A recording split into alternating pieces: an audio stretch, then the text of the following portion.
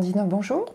On the line, children in distress between the ages of 3 and 17, or relatives in need of help. D'accord, il a quel âge, madame? You won't be hearing any of their voices. None of the calls here are recorded. Merci de continuer à patienter pour l'instant. Surtout, restez bien en ligne. The helpline gets around 1,000 calls each day. Le mercredi, de manière générale, on a énormément d'appels d'enfants. Là, on est en plein milieu d'après-midi, c'est un petit peu leur créneau. 119, bonjour. Je vous mets tout de suite en relation avec une professionnelle de l'enfance, d'accord? Merci, mademoiselle. Bonjour. Hello, you're speaking to a child helpline associate. How can I help you? Approximately 50 psychologists, social workers, and attorneys work around the clock to answer calls that come in from across France. They come in thick and fast and are always intense and difficult. Everyone here works part-time, which allows them to remain efficient and psychologically in shape. So he writes things about making a porn movie. Vous avez vu ce petit garçon tout seul dehors en train de hurler sur le balcon? Il a 4 ans, il vadrouille comme ça dans tout le quartier. Il y a toujours eu des problèmes par rapport à la question de la sexualité avec papa. Ça a commencé quand vous aviez 4 ans, c'est ça?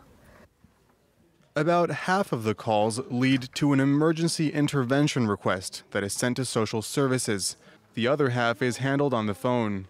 Il y a des situations pour lesquelles There are cases where we're able to see the danger a child is in, and where we have to intervene and set up protection for the child.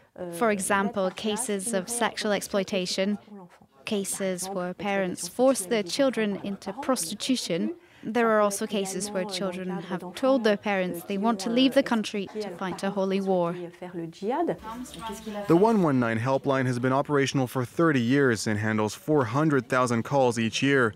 Calls often deal with situations that are covered by the Convention on the Rights of the Child. Each child has the right to an identity, to a nationality, to a family, and to be loved. He or she also has the right to medical treatment, to a balanced diet, and to go to school. A child cannot be forced to go to war or to work, and his or her country must protect him or her from all forms of violence, including sexual violence. Why do you say that your dad has always gotten away with it? I'm sorry, how old were you back then? When your mind has to deal with something very violent, the brain just shuts down completely. That's why it all came back to you when your boyfriend started flirting with you in a suggestive manner. That's why you had such strong physical reactions. There's a high risk there may be sexual violence, and your main concern right now is to protect your little sister. This girl is worried her younger sister, who is the same age as she was when she was assaulted, could go through the same thing. But she's not sure whether she should file a complaint. Children or teenagers don't always file a complaint in the event of sexual assault because they're worried their relatives or the person involved may end up in jail, especially if it's someone close to them, which is often the case. In 94% of cases, sexual abuse on children is committed by relatives, a father, mother, a brother, a sister, an uncle, or a family friend. Every 5 days, a child in France dies from domestic abuse.